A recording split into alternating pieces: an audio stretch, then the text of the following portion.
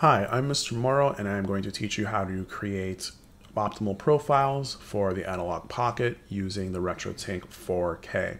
The RetroTINK-4K is an advanced scaler, so it is important that you read the wiki, which will be linked in the description, so that you can familiarize yourself with settings. You do not need to do this every time you play the Analogue Pocket because there are profiles included in the RetroTINK-4K. I'm just making this tutorial so that you understand the process that gets you to those profiles. Now, this does require that you update the Analogue Pocket to version 2.0, as that has enabled integer scaling for the cores, and you do require some knowledge of the resolutions for many of these games, and I will to use those features.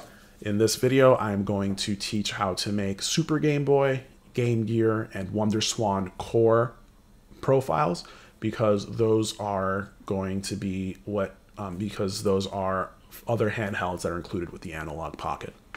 So, just to start, I'm going to start with the Super Game Boy. Let's open the FPGA and load our Super Game Boy core. I'm going to use Donkey Kong.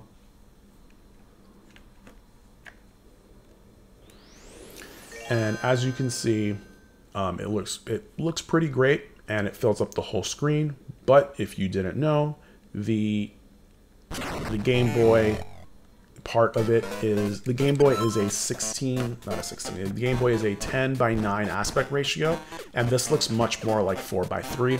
So we do need to make some adjustments. Now, to do that, we do need to know that the Super Game Boy Core integer scales the screen 5 times along the horizontal and 4 times along the vertical, but it is also stretching it, so we need to do some adjustments on the Pocket first. So hit the analog button, go to core settings, display mode, mode settings, size, and then select integer. This gives us an integer scale, but it is integer scaled 5 in the horizontal and 4 in the vertical. So on the RetroTINK-4K remote, hit the ADC button, and that will take us to the HDMI receiver setup menu. Go to input pixels and increase that to 5, because we know that the horizontal scaling is 5. And then we are going to hit the scale button on the remote, and that is going to bring up the scaling's crop setup menu. Go down to vertical prescale and increase that to 1/4, because we know the vertical scale is 4 times. Next thing you want to do is, for the sake of the next few options, is hit auto fill integer. Go down to scaling mode and select auto fill integer. You are going to go to the top trim now and trim the top of the image until it hits the border of the Super Game Boy screen. Go to the bottom trim and decrease that until it hits the bottom of the Super Game Boy screen. Then go to the left, increase that.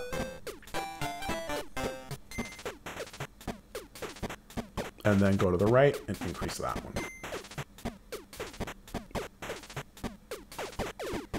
Great. Now that that's centered, we can see that the original resolution of the game is going to be 256 by 223, which is the exact resolution of Super Game Boy on an authentic Super Nintendo. However, the scaling is off. It is 11.25 by 9. It's supposed to be 9 by 9 for square pixels, which is why the current Game Boy screen looks wide. So what you want to do is go to scaling mode, go to freeform, and we are going to make this an integer scale of 9 by 9 for square pixels for the correct look for Super Game Boy.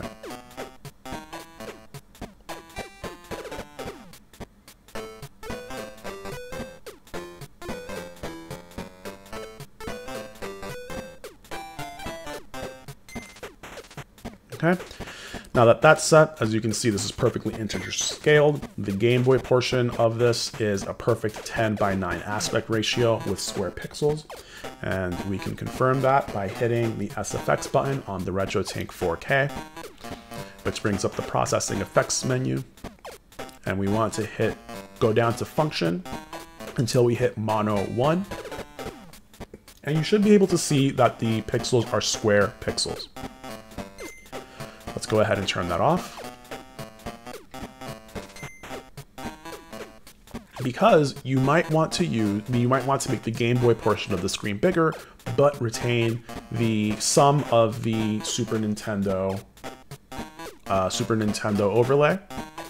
So what we're going to do is we're going to hit the scale menu on the remote, and on top trim you're going to decrease the trim until we hit the bottom of the Game Boy screen, and then on the bottom,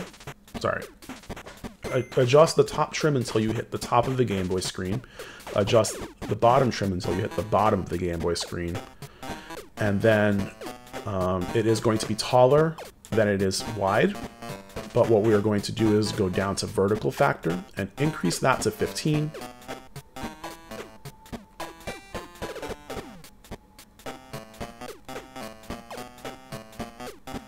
There you go.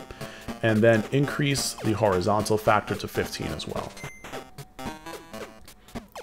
Now this is going to give you perfect square pixels that are 15 times the size of the original Game Boy. And it also leaves some room for the Super Game Boy overlay on the side so that you can retain some of the color. If you do not want to do any of this and you want to use the Analog's built-in filters, that is fine as well, but you are able to use the LCD function for a little bit more of an authentic look. However, you are not able to load up Analogue Pocket filters while you are using this because the colors will not look correct. It looks sort of cool sometimes, but it just won't be correct. So, and here's another one. And none of these are going to look appropriate. So if you do want to use the analog filters that are built in for FPGA cores, you will need to use the default profile. And as you can see, the effects look completely different.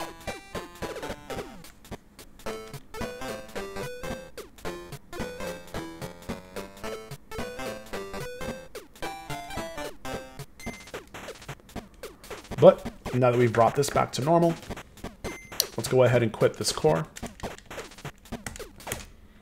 And that is it for the Super Game Boy. Now, the next core is going to be an actual handheld core. We're going to use the Game Gear.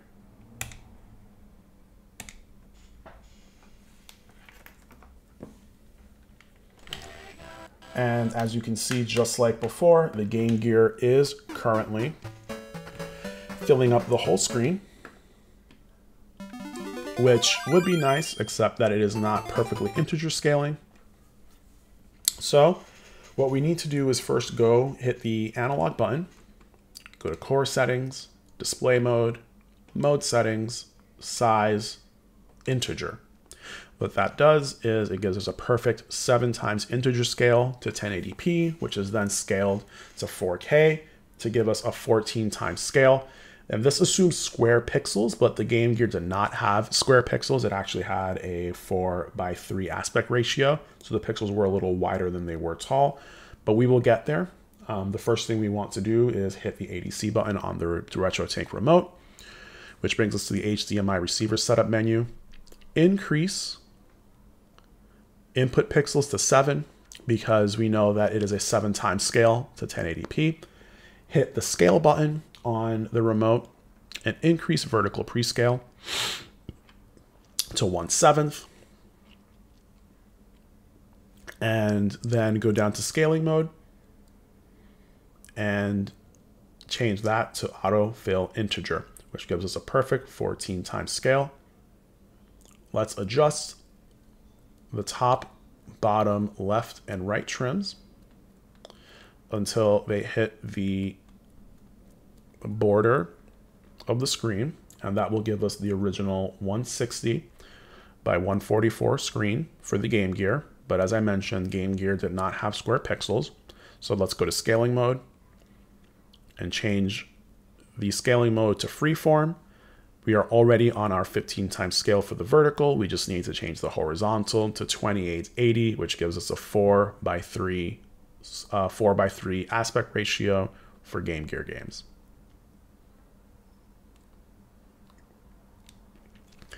So as I mentioned before, you are not able to use the analog filters in conjunction with the Analogue Pocket. I'm just using this as an example so that you can see that it does not look correct. If you would like, you can go into the SFX menu by pressing that button and then changing it to either LCD RGB or LCD BGR. It's slightly different, very similar though.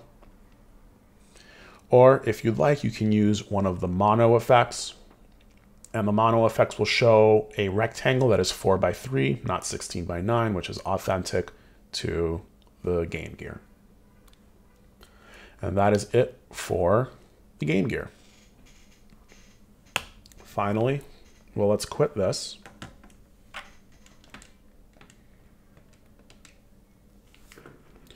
And let's open up the WonderSwan, which will be our final, it's WonderSwan Color, which will be the final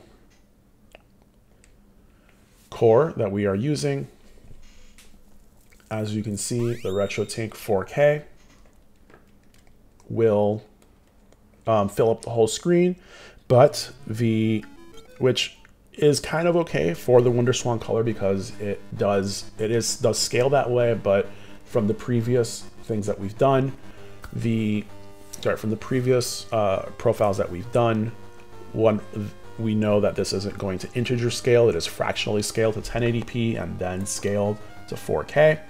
So what we're going to do is hit the analog button, go to core settings, display mode, mode settings, size, and then hit integer scale.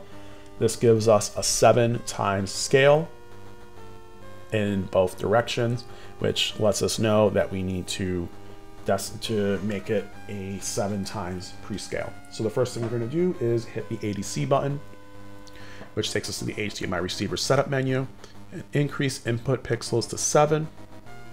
And then we are going to hit scale, go down to vertical prescale, and increase vertical prescale till it hits 1/7.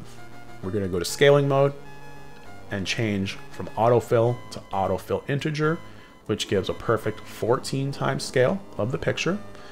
And finally, what we are going to do is decrease the top, bottom, left, and right prescale. Sorry, top, bottom, left, and right trims until it hits the border of the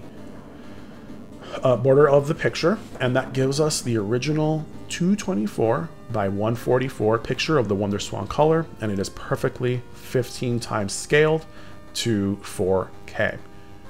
The only issue with this core is that, from my understanding, the WonderSwan has a 75 Hz screen. This is only going to play in this is only playing in 60 Hz, so it is going to jump a little bit from time to time for this. But if you would like, you can again go into the SFX menu, which is the processing effects setup menu, go down to function, and then either use the LCD RGB, LCD BGR, or mono scanline filters so that you can get the effect that you would like. So that takes care of the WonderSwan core, and that takes care of the handheld cores for the Analogue Pocket.